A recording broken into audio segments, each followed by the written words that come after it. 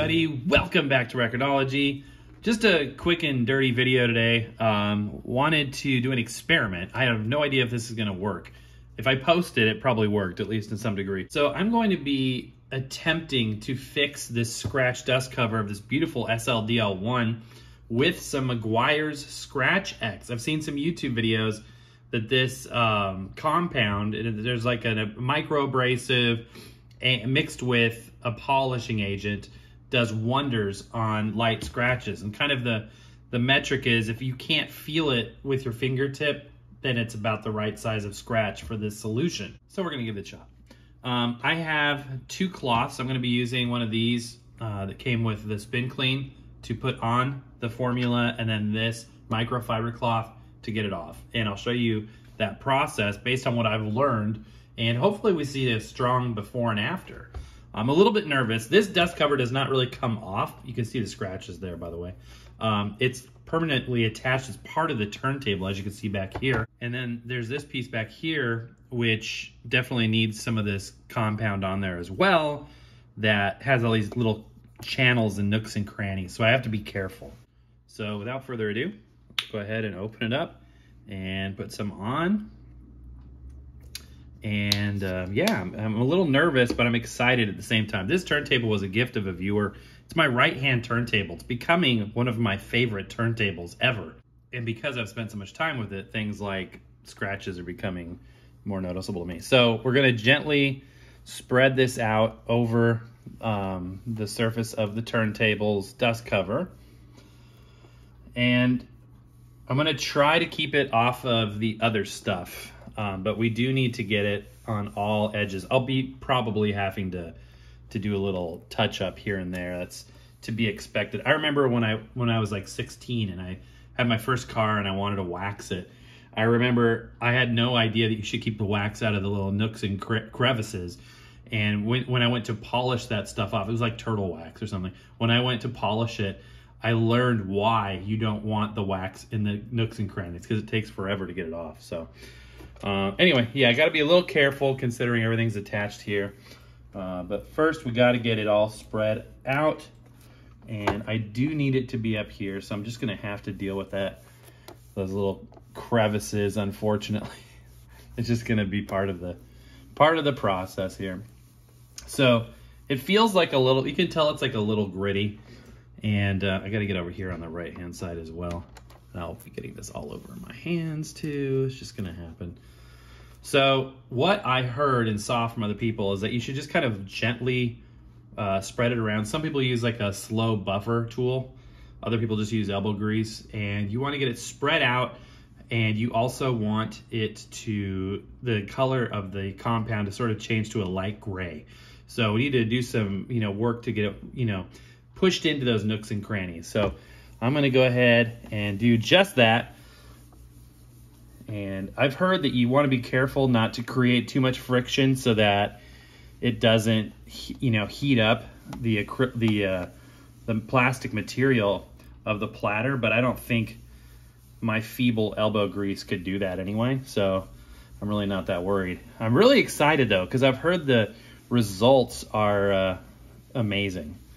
So all that talk about keeping out of nooks and crannies, and I've got it in every single one, which is, this is the way I roll. So let's go ahead and make sure we get this edge here. And then what we're gonna do is we're gonna wipe the bulk of it off with this cloth. And then once we've got it down to just a film, we're going to use the microfiber to polish it. And that should be it. You don't have to let it cook. You don't have to let it sit on there really. You just have to get it on and then get it back off. And hopefully that does the trick. I've heard some people like to do a couple applications of this. We'll see. It's really thinning up a bit. You're starting to be able to see through it.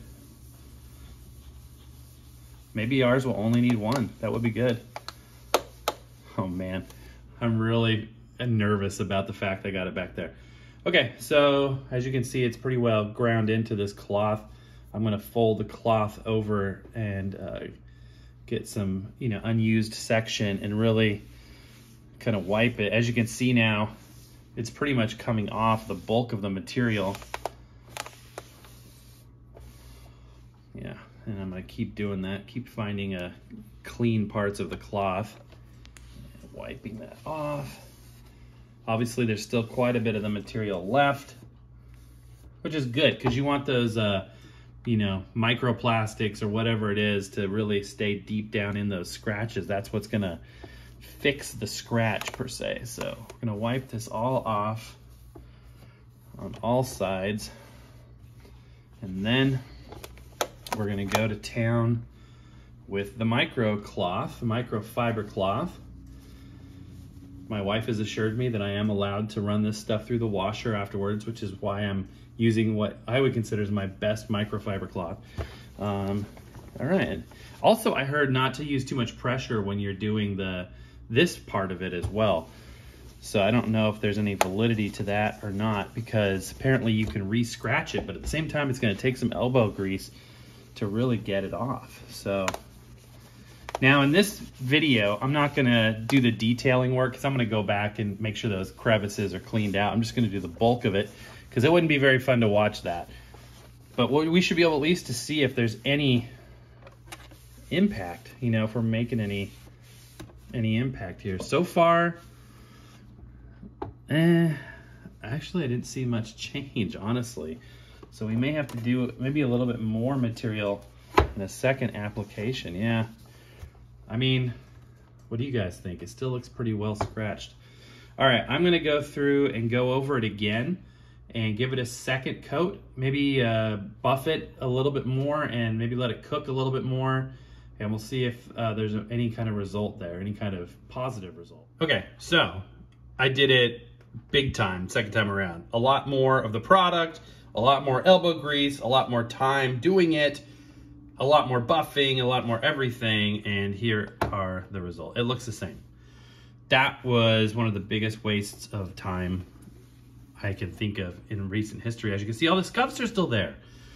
And I've got it in all these nooks and crannies. I've been working to try and get it off. It's kind of gummy. I'm just really disappointed. Now, this is likely my fault. I've seen this product do wonders for other turntables, or it could be the type of material that this dust cover is made out of because it's a special integrated type. Turntable's still awesome. I still love it, but at the same time, it would have been nice to get those scratches up. So apparently not as easy as I thought. $10 investment, not huge, but at the same time, it would have been nice if it would have worked. In my case, it did not. For those that it does work for, more power to you. I'm glad it does, but for me, it didn't work. But it was an experiment. Like I said, it was an experiment. And yeah, so let me know how you guys have gotten on in terms of getting scratches out of your dust covers. Thank you guys for watching. Happy record hunting. Happy scratch removal. We'll see you next time.